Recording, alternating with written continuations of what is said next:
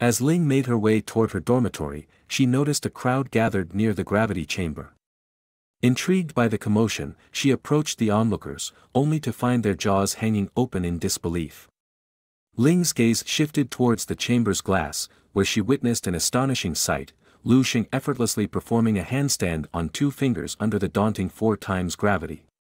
Qiao Yong, overwhelmed by a million questions flooding his mind, collapsed to the ground in shock. He struggled to comprehend how Lu Xing had attained such incredible strength. Clenching his teeth and holding back tears of frustration, Qiao Yong raised his hands in disbelief, his mind filled with confusion. After all, hadn't Lu Xing been sleeping for over a month? Meanwhile, Lu Xing appeared unfazed by the intensified gravity. As he grew more accustomed to its force, he decided to push himself further, increasing it to 5 times. Adopting the earth-breathing technique, news of Lu Xing's remarkable feat spread like wildfire, drawing more and more people to the gravity chamber. Even Sassy hurriedly made his way toward the scene. Among the growing crowd was Yang, along with numerous others. Lu Xing deemed the 5 times gravity to be meeting his training standards, but he needs more pressure, more intense that would push him to his absolute limits.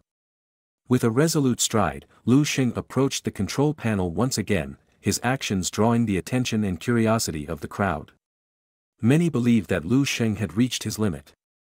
But to their astonishment, Lu Xing's hand descended upon the control panel, unhesitatingly hammering the green button 2 more times. Snowy sat frustrated in the control room, disheartened by the increasing number of students quitting the camp.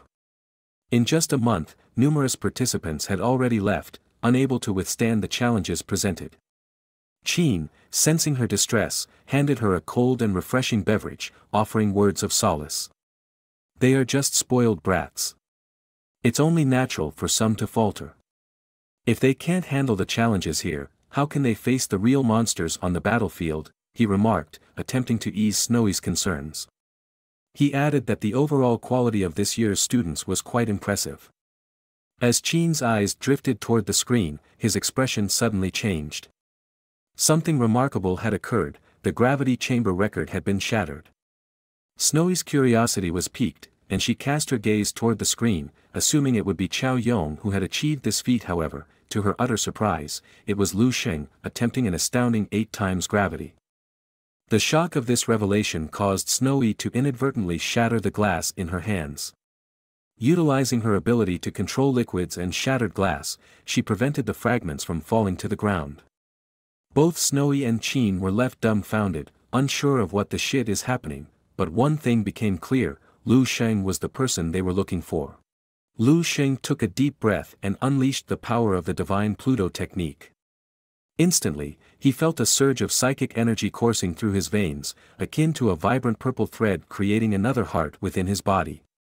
As this ethereal heart merged with his own, his entire body was pulsating with purple energy, flowing harmoniously throughout every inch of his body. As Lu Xing activated the divine Pluto technique, his body felt lighter, as if the burdens of gravity had been lifted. Lu Xing took a few steps forward, ready to push himself to his true limits. However, as his fingers made contact with the control panel, the glass walls of the chamber began to crack under the immense pressure that emanated within the chamber. Spectators felt the sudden weight of this force bearing down upon them, compelling them to kneel and rendering them unable to lift their heads. Inside the chamber, Lu Xing found himself almost glued to the ground, the floor beneath him shattering into pieces. The gravity intensified, causing his bones to tremble and his blood to freeze. The person that yearns for a change of the future, who brings hope to humanity, isn't those who practice the finest martial arts or possess boundless resources. It is a person who possesses the relentless drive to push themselves to the very limits of their capabilities.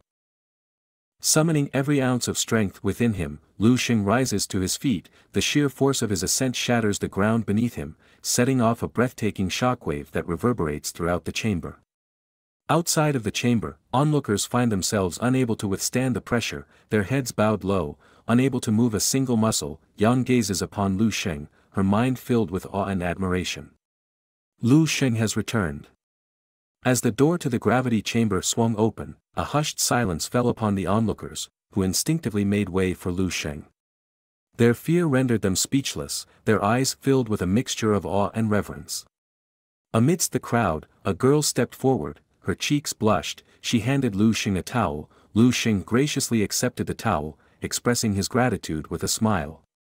The girl high-fived her friend, sharing a moment of excitement.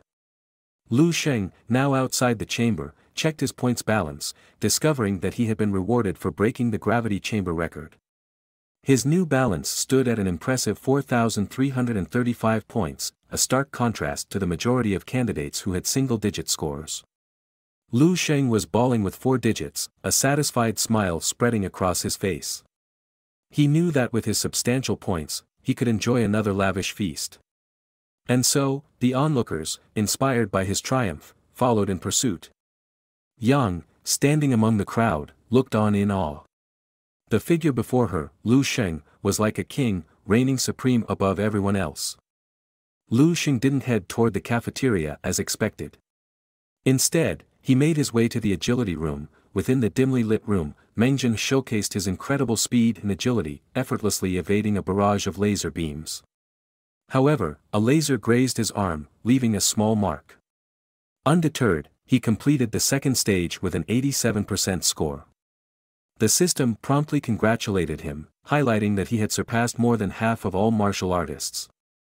This achievement would be showcased on the global terminal of the prestigious Martial Arts Association for everyone to witness. The score sucks ass, but Mengjin still took immense pride in his score. After all, he believed he was already ahead of the pack due to his natural talent and personal training under the renowned Major Qin. With a sense of anticipation, Mengjin exited the room, expecting a chorus of applause and words of praise. However, what awaited him was a haunting silence. The absence of any reaction or acknowledgement left him bewildered and disheartened. He glanced over to the opposite side, where a crowd of people had gathered, including the 2 instructors. Determined to find out what was happening, he hurriedly approached one of the spectators, grabbing the man's shoulder and inquiring about the commotion. The man, visibly annoyed by the interruption, reluctantly responded that he was watching Lu Xing. He burst out in laughter, saying, "What y'all expecting from a sloth that's been sleeping for a month?" The man narrowed his eyes, was not going to let Mengjin get away with his disrespect. The room suddenly turned crimson red, signaling that all the laser launchers had been activated at full power. In the midst of the chaos, Lu Xing found himself standing alone in the center of the room, surrounded by a mesmerizing array of thousands of laser beams. Unleashing his latent psychic powers, Lu Xing tapped into his heightened intuition, allowing him to anticipate the trajectory of each laser attack. He effortlessly dodged the deadly beams, moving with an elegance and grace that seemed almost otherworldly. After knowing this was Lu Xing's first time entering the agility room, and breaking the 10-time gravity record before arriving here, overwhelmed by the revelation, Mengjin found himself collapsing to the ground, his body and soul filled with a strange mixture of exhaustion and disbelief. How was it possible for someone to emerge so strong after spending a month sleeping? Mengjin couldn't help but feel invisible as the attention of everyone in the room remained fixed solely on Lu Xing. Snowy, with her keen observation, couldn't believe that it was Lu Xing's first time in the agility room. His movements were too precise, almost as if he could predict the attacks before they even happened. Intrigued, Snowy gestured discreetly, conjuring a small purple orb in her hands. Qin, catching sight of Snowy's actions, glanced over, but Snowy quickly dismissed the orb. She had already tested Lu Xing, who didn't have any psychic power. Moments later, Lu Xing successfully cleared Stage 2 and advanced to Stage 3. A breathtaking sight awaited him as thousands of golden balls were launched simultaneously, each bouncing off the floor and changing direction unpredictably. Lu Xing knew he needs to step up his game. Qin's keen eyes couldn't help but recognize that Lu Xing has reached a nuanced level in his agility technique. Even among seasoned level 4 and 5 veterans on the battlefield, only a few could attain such mastery. Qin himself had achieved nuance level by the age of 22, and Snowy had reached it by the age of 25. Qin was well aware that he himself was a speed talent, but Lu Xing, at the young age of 18, showcased an exceptional level of agility despite not being a speed-talented martial artist. Lu Xing found himself facing a daunting challenge as he reached the 15% mark in Stage 3. Using his psychic power alone to predict the attacks was becoming increasingly difficult. He swiftly switched his breathing technique to the wind breathing technique. As he tapped into the power of the wind, a surge of speed coursed through his veins, propelling him forward with such astonishing velocity that most onlookers couldn't even track his movements with their naked eyes. In a remarkable display of skill, Lu Xing conquered stage 3 in a matter of moments. Qin, having witnessed Lu Xing's impressive feat, turned his back and began to walk away thinking this was Lu Xing's limit. But Snowy said no. As Qin turned back, the daunting stage 4 of the challenge commenced. Even Qin himself had only recently begun tackling this stage, so he was taken aback by what unfolded before him. In the room, a peculiar machine emerged from the floor and ascended into the air. Lu Xing, momentarily caught off guard, suddenly found himself confronted by over a dozen tiny spears launching upward, creating a dense web of laser beams descending from above. Within seconds, Lu Xing was ensnared, trapped inside the intricate network. However, a surge of otherworldly energy emanated from Lu Xing's body as he activated his divine Pluto technique. With this powerful ability, he created an invisible barrier encompassing him, forming a protective sphere. Within this sphere, time seemed to come to a standstill. Those knowledgeable in psychic abilities referred to this phenomenon as time senses, where the perception of time is altered or suspended. Snowy was left utterly speechless, witnessing Lu Xing achieve a feat that typically only level 3 psychic masters could accomplish. The glass barrier in front of them began to crack and ultimately shattered into pieces. A smile crept onto Snowy's face. Eager to put him to the test, Snowy tapped into her own psychic abilities, causing vibrant purple lines to radiate from her body. These lines coalesced into a giant version of herself, with even her boobies' features enlarged. Qin, filled with astonishment, watched the scene unfold before him. Snowy had summoned her formidable doppelganger into the chamber, intending to gauge Lu Xing's abilities. However, Lu Xing's attention swiftly shifted toward the doppelganger.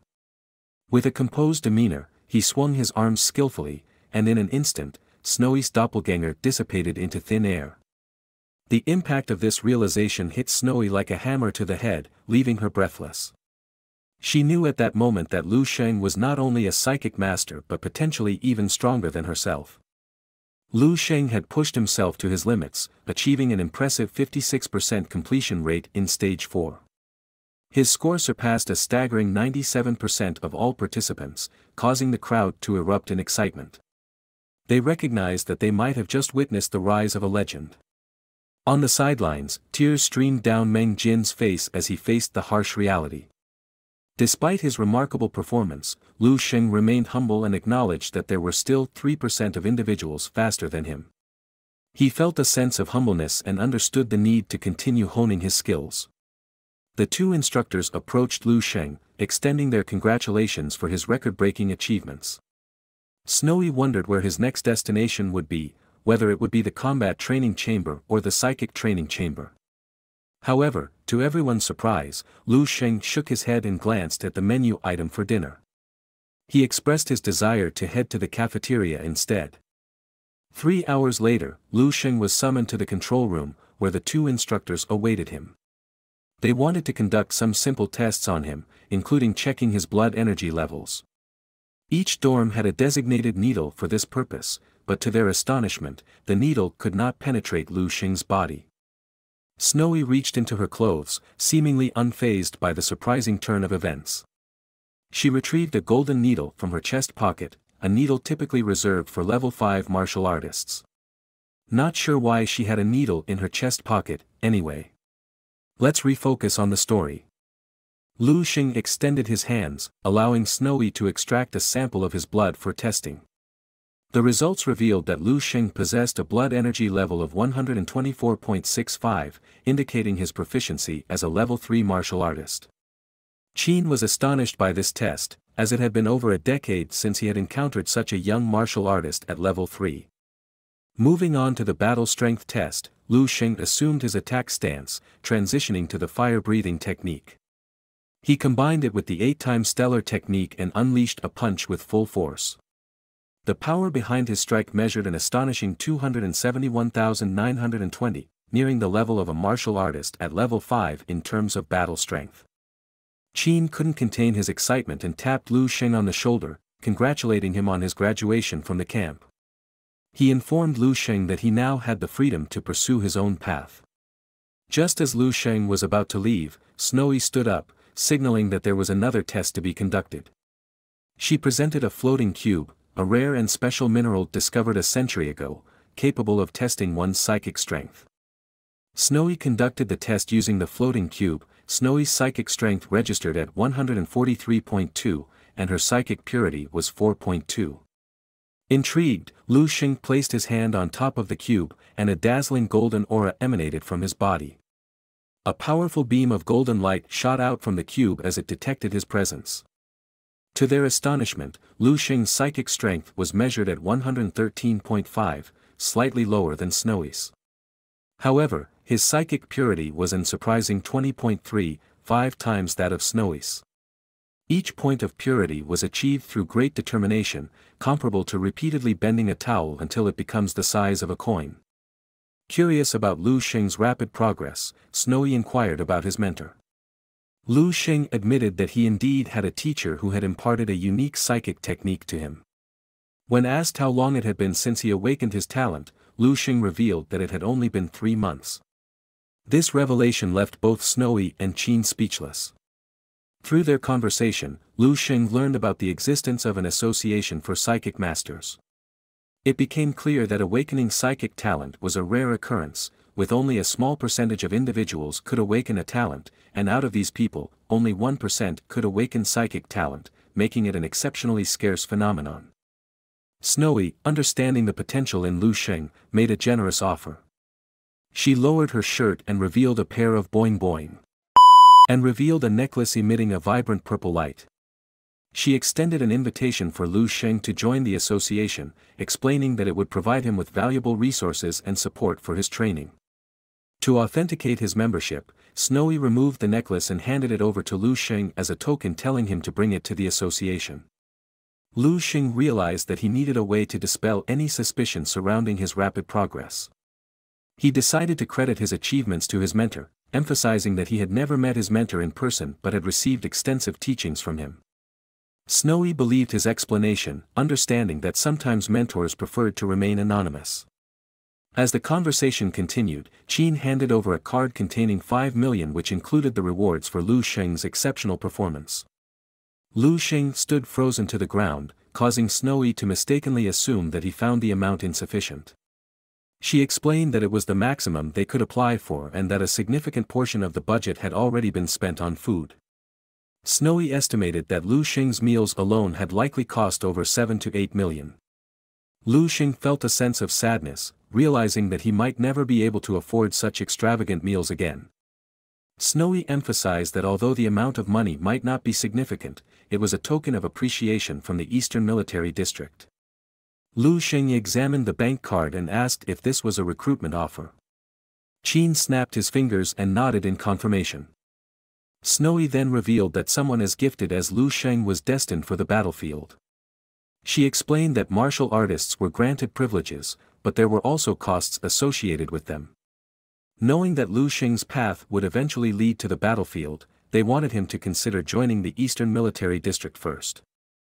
Qin playfully hugged Lu Sheng's shoulder and grinned, mentioning one advantage of the Eastern Military District: they were known for having the most beautiful female soldiers, with long legs, pretty faces, and giant boing boings. Take Snowy as a reference. Before he could finish his sentence, Qin was sent flying, likely due to Snowy's swift reaction. Blushing slightly, Snowy continued, stating that they wanted Lu Sheng to represent the camp and attend the Eastern Provincial Military Star Selection. The purpose of the talent camp was to identify individuals with exceptional potential. Snowy asked Lu Sheng if he understood the significance of becoming a military star. Lu Sheng nodded, acknowledging that a military star is a person that are likely to become a future military general and a renowned level 7 martial artist in the future. He understood that only one person from the eastern provinces would be chosen each year. Without hesitation, Lu Sheng agreed to attend the Eastern Provincial Military Star Selection. Indeed, living in an era where the fate of the entire human race hangs in the balance demands extraordinary courage and determination. The task of single-handedly changing the course of history requires a Herculean effort and igniting the flames of a great conflagration. Lu Sheng, driven by his ambition and sense of responsibility, is willing to take on this monumental role. Qin dropped a subtle hint that the Eastern Military District held the key to all the coveted rewards. Sensing the opportunity to secure greater recognition, Lu Sheng realized he needed to showcase even more of his untapped potential. With several months left until the election, Lu Sheng asked if he could stay in the camp in the meantime. He got the confirmation, and swiftly exited the room, leaving Qin chuckling to himself, fully aware that Lu Sheng's ulterior motive for staying behind was simply because of the meals. As Lu Sheng embarked on his departure, Qin and Snowy watched him with a mixture of admiration and relief. They had always been the shining stars of their respective times, but this time, a peculiar sensation washed over them, the rare feeling of envy towards someone else's extraordinary talent. Deep down, they both recognized that Lu Sheng was destined for greatness. He would never be ordinary and was poised to reshape the very fabric of this era. Lu Sheng made his way to the Martial Artist Association in the bustling Whitewater City. His purpose was clear: to submit his important documents and meet Chairman Zhao on the 6th floor. As he approached the office, the distant echoes of Chairman Zhao's fervent voice reached his ears. The secretary, struggling to block out the noise, welcomed Lu Sheng and guided him into the room. Inside, a man in a sharp suit rose to his feet, extending a cordial greeting to Lu Sheng. The man's gaze lingered on Lu Sheng, then slyly glanced back at Chairman Zhao with a smirk, teasingly remarking, "Don't be too upset, Chairman. Not everyone possesses the talent of my granddaughter." It soon became apparent that he was none other than Ling's grandfather, proudly displaying her photo as his phone's wallpaper. Chairman Zhao's gaze bore into Lu Sheng, his eyes filled with curiosity and anger. He demanded an explanation for Lu Sheng's return before the completion of the camp. In a composed manner, Lu Sheng calmly responded that he had come to deliver the documents requested by Instructor Snowy. The man in the suit grew increasingly suspicious, wondering what kind of documents would warrant the attention of a chairman in a relatively small city like Whitewater City. Chairman Zhao seized the document, tearing it out forcefully from its envelope. Holding it in his hands, he examined its contents. His eyes widened in disbelief as he delved deeper into the text. As he continued to read, Chairman Zhao's expression transformed from shock to a mix of surprise and delight. With utmost care, he placed the document back in the envelope, ensuring its safety. A broad smile then stretched across Chairman Zhao's face. Instructor Snowy had specifically requested a call with Chairman Zhao, concerned that he might question the authenticity of the documents. Chairman Zhao, wearing a smug expression, confidently assured everyone present that he unquestionably believed in their validity. However, since Instructor Snowy had made the request, he saw no reason to decline the call. Within moments, they established a video chat connection, and Snowy's face appeared on the screen. The man in the suit couldn't believe his eyes. It was truly her. Shortly after, Ling heard her grandfather's voice and eagerly approached the screen. However, her excitement was short-lived as Snowy promptly scolded her for her shortcomings and imposed a tenfold increase in her training load for the day. Chairman Zhao reassured Snowy that he had indeed received the documents and would proceed to stamp them immediately. At that moment, Snowy unveiled a significant news: Lu Sheng would be representing the entire province in the upcoming Eastern District Military Star Selection. Considering his exceptional performance that surpassed everyone at the camp, there was no longer a need for him to attend the camp itself.